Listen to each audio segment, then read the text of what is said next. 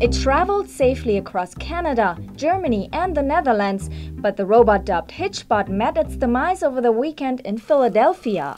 hitchBOT was an experiment conceived by a research team in Canada as a way to study how humans and robots interact. hitchBOT had an onboard GPS, speech recognition, and language modeling technology that allowed simple communications with humans. My name is hitchBOT.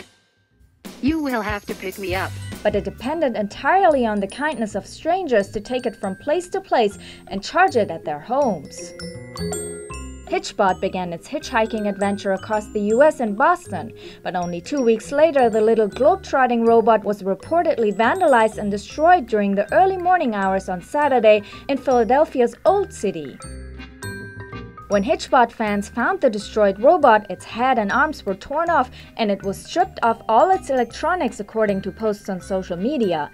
Nobody knows what exactly happened during the robot's last moments, but hitchBOT was probably waiting for its next ride when it fell into the wrong hands, its creators in Canada say.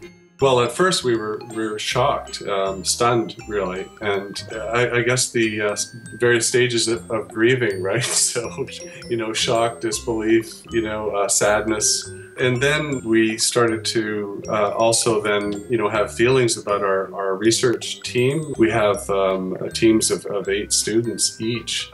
And these students have been working sometimes for 2 years on this project, so hundreds of hours. And so to see all of that hard work suddenly, snuffed out was very difficult. The researchers believe hitchBOT is beyond repair. Its remains are now being sent back to Canada. Even though it was most likely attacked by humans, hitchBOT's creators say the overwhelming support it received from people during its 2-year journey show that the interaction between robots and humans can be very positive and even playful. They say they were touched by the outcry of people on social media after the attack. It's been very interesting. So a lot of sadness. Some people were angry. Some people just couldn't believe it. Quite a few said, I've never heard of it before, but now that I heard it, it's terrible. How could this happen? And they want hitchBOT to come back. The researchers say they don't plan to track down the attackers or press any charges. They want to remember the good times with hitchBOT instead. Its life was shorter than they hoped, but the experiment isn't over. They're looking into rebuilding hitchBOT and sending it back to Philadelphia to continue its journey, or to create a new hitchBOT for school children that travels from school to school.